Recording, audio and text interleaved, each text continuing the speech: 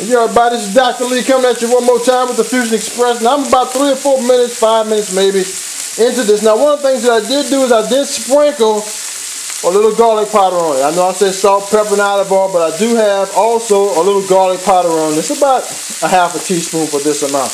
Now a couple things I want you to take a look at what I got here is I got some bread. I got this what they call premium Italian subs, right? Not that an Italian would actually eat this stuff, but this is what they had at the store. Now the cheese I'm going to use is not the mozzarella or the Swiss or the provolone what some people on the internet use, but I like to spice it up.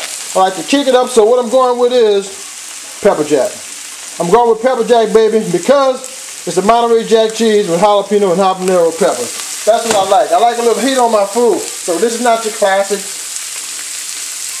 Philadelphia cheesesteak, and like I said before, baby, the meat that I use, hey, it's well marinated, baby, because that's how I do it. I'm Dr. Lee. I'm going with the Philly cheesesteak. I'm going to let these vegetables right here saute down until they're really wilt.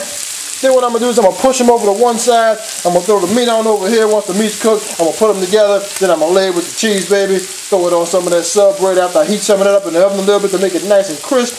And since I've already eaten today, I think I'll bring it to the little kid next door. You know, she's a real nice girl, so why not? She loves me anyway.